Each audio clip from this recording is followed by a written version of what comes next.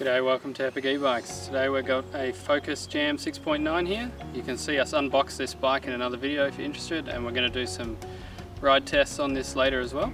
Today what we're going to do is we're going to install the unlock chip and show you how that's done. So it simply goes under this cover here.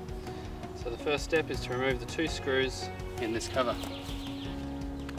Okay, in our previous videos and some other videos you may have seen, people say you need to remove this crank arm to get access to the chip on these models. That turns out not to be the case. So once you remove these two screws, we'll show you how you can take off the cover without removing the crank arm.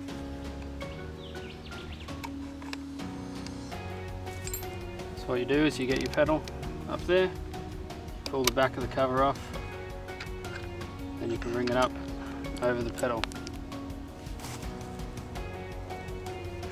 Easy as that, no crank tool required. We can access the motor cables under here. Once you have access to the motor cables, simply pull out the speed sensor cable, which is the one with the grey plug. If you pull it out and it's blue or it's black, that's not the right one, so put it back and pull out the grey plug one. Then the 4-pin connector, there's only one of these. Next we're going to get our chip.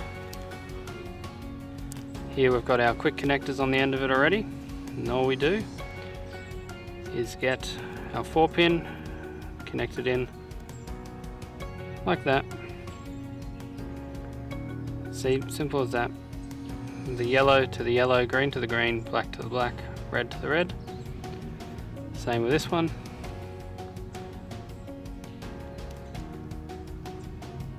For this one we want red to go to white, black to go to black. Then plug the chip connectors into the motor.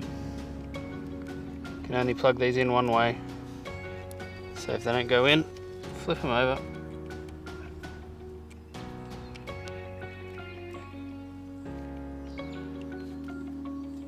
Okay, once they're plugged in, we'll show you how to test the chip.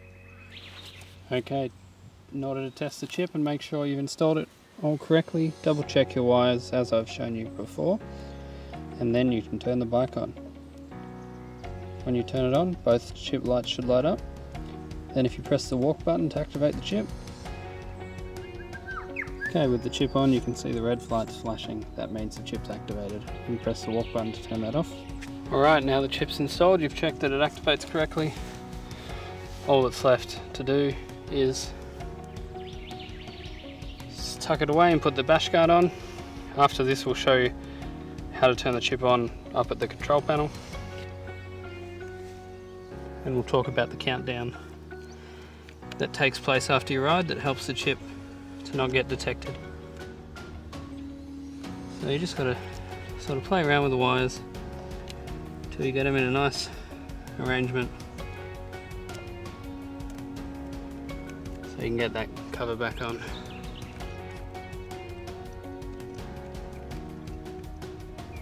This is my usual method. I'll get the chip to hold the wires up. And then we'll get this cover on.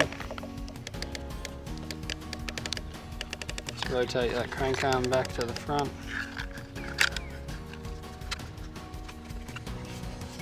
Push it on over the top of the chip. And then we can put our 2 bolts in to secure that cover.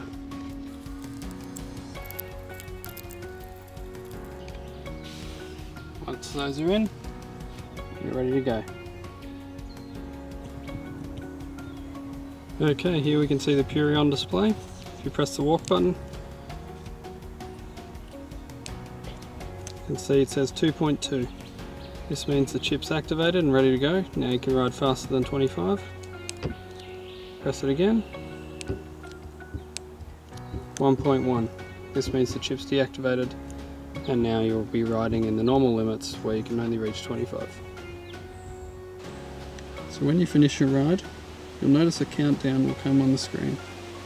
This countdown can take up to a minute to start, and what it's doing is it's defeating the Bosch anti-tampering software, and it does this to avoid those 504 errors.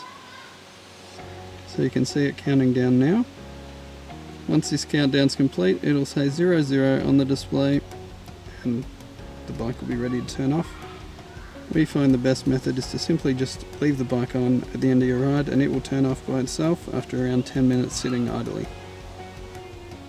You don't have to complete this countdown if you stop at the traffic lights and it starts. It's only at the end of the ride that the countdown must be completed.